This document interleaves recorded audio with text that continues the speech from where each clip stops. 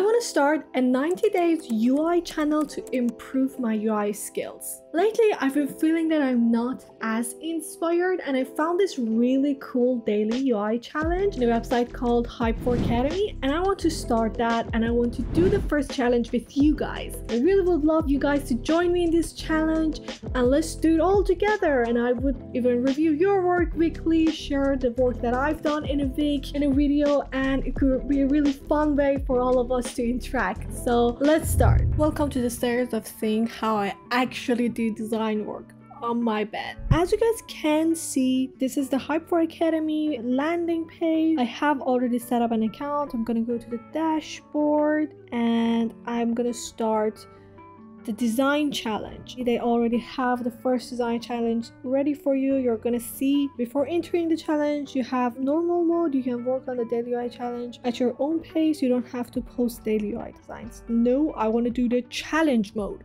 I want to be challenged, you guys. After entering the challenge, you will have 24 hours to upload a project dedicated to a specific day. If you fail to upload time, you still do it later, but your strike will be broken and you won't get a badge. Okay, they actually give a badge. Let's start with the challenge mode. Available. Okay, challenge started. Let's go. Why can't I click on this though? Let's refresh. Okay.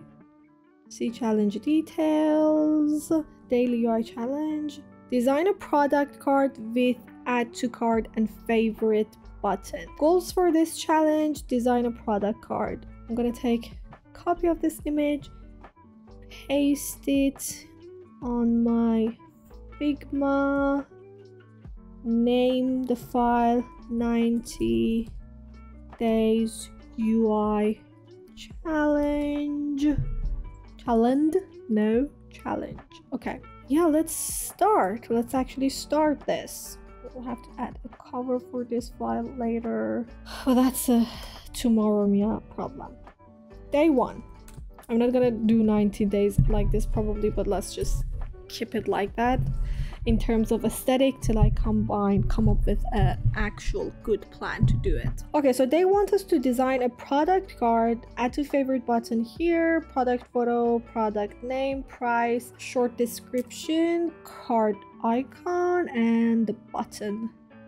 I want to do something fun here. I want to do the exact same style they have there, just because I recently wanted to do a cartoonish type of style here and I didn't have the time to do it, and I think this is the perfect time for it. And there's a lot of different ways that you can achieve that type of cards, but like let me show you what I mean here. Yeah, so I saw this type of thing here and I really want to recreate it. So let's take a screenshot of our idea and let's start designing our card. What do you want the size to be? I would go with 480. Okay, but I want the width to be a little bit bigger, so let's just go later. Okay, that's cool. I'm gonna name this card and let's start. So the first thing that I would want to do is finding a cool icon pack for this. I'm probably gonna go with Iconly because I'm really invested in them these days. Okay, I have an icon pack, I have the style that I want to do, and now I can start. So first things first, let's create a frame for the image.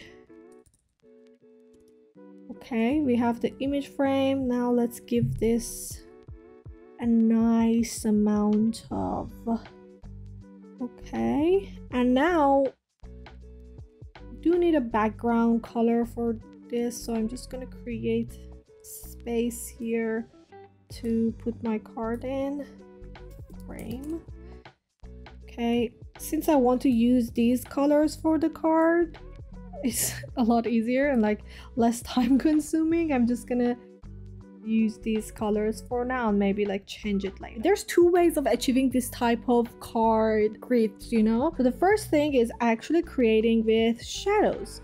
You're gonna create one drop shadow like this, 20 from bottom and 20 from left.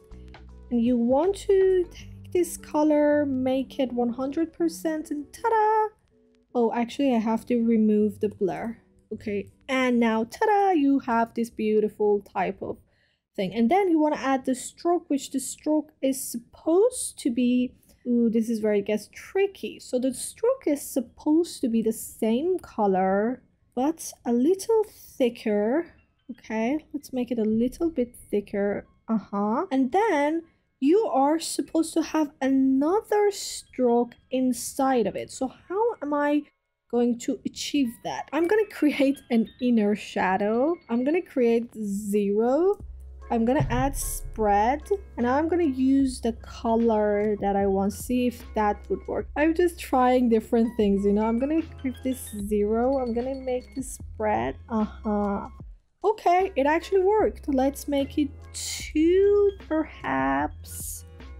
Really cool. I can't believe that actually worked. You see, you can create one simple card with 2 types of shadow, inner shadow, drop shadow, and the stroke itself. Now, as you can see, it has this type of top thing, which I'm probably gonna have to do if I want to be consistent with the style. Let's go 32. Let's add fill. Let's take the color from here. You probably want to create a style out of these colors so you can just be consistent with them. Okay, that's pretty cool. Okay, I'm just gonna keep that as it is right now and then just come back and work with it a little bit more. Now I have the product image. What do I want the product image to be? I'm gonna go to community and like search illustration, maybe illustration, and see what do they have for me. So in stable, let's use the first one here, just in terms of like saving time for you guys. I'm just gonna open this in Figma until that opens up. Let's continue with the product name. What is this? This is illustration pack for kids. I'm not sure. What is our font here, you guys? What do you want to use as a font? For me, when I want to like find a font, I want something with a lot of different weights. So let's see how this one works. 24. I don't love it, but it low-key suits the style, doesn't it? I guess it does. Let's just make it a little bit bigger and do this illustration pack for kids. Okay, I want it to be 2 line. Now I kind of feel that the drop shadow should be less. I'm gonna make it not 12, let's make it 16. Okay, you see, this is a process. You just look at something and like figure out what you should do to just make it a lot better. Illustration pack for kids. They want a short description. This pack can be used for school stickers. Let's make it 16 pixels. Let's have medium and let's make it a little bit bigger so we can actually read what that is. I don't like how the text is laying out right there right now in terms of hierarchy. I think it could be better, but let's just see how it works right now. Now I kind of feel like I don't have a lot of space for my button. So what I'm gonna do is that I'm gonna use this method to add a button here. This is just a UI type of challenge, so you can actually like go wild with experimenting different stuff. So again, let's have the stroke here. Let's give it a proper amount of radius. So this is going to be white, and then let's have the same type of a shadow effect here as well. Let's delete the inner shadow. Let's make this F. Let's make this a little bit less thick. I guess 3 is fine. And then let's go to drop shadow and actually make this a lot smaller. So 8 is good, I presume. And then I'm gonna just pop this on top of this one. Make sure it is like in a good size in terms of like fitting. And then I'm just gonna say buy this pack, okay, or purchase pack. Let's have that. Let's make it 32. And now I do want to have an icon, so I would come here, and then I do want a bold style of a cart. Hopefully they have it under free. Yes, they do. And then let's add it here, make it like somewhat bigger. This whole thing in terms of size is not correct, okay? Don't follow out the font size and the icon size and the stuff I do, because it's not correct like at all. Here I would actually like a pop of color. Since I don't have a palette ready, I just want to use, yeah, something orange could be cute. Okay, yes, purchase this pack. And let's have a proper spacing between them. Okay, I don't love it right now, but just let's roll with it, see where it can take us. Okay, I can always come back and like make improvements. This was like so much bigger.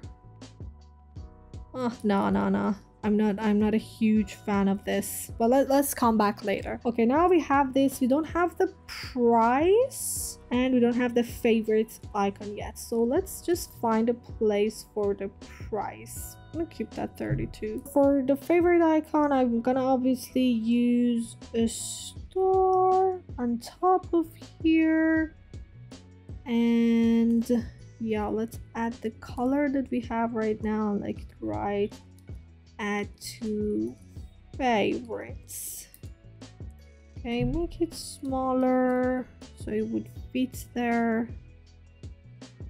Okay, looks cute. Okay, we have add to favorite tag there, and I feel like that's small. Let's make it like a little bit bigger. 20. Okay, I like that. Okay, that looks nice. Now let's start like auto layouting a little bit. I'm gonna say tag here, and then this would be obviously our button. I'm actually running out of time on my camera, so let's just do it a little bit faster. Okay, on the illustration section, I'm gonna have to choose the docking, obviously. What do you think of me? I'm not that strong of a person. I have to use the docking. Paste the docking, please. Make it smaller now. Okay, I added the docking, but obviously the dockling's gonna have to have some sort of background color. Let's go back to image, like try some different colors. I obviously don't want to do white. Maybe some sort of blue would be cool. Let's make it a little bit lighter. Okay, let's give this image constraints, and then bring this like this low, and yes, that looks cute. Then 8 pixels. No, I would like a 16 pixel gap. And then here I want like at least 4.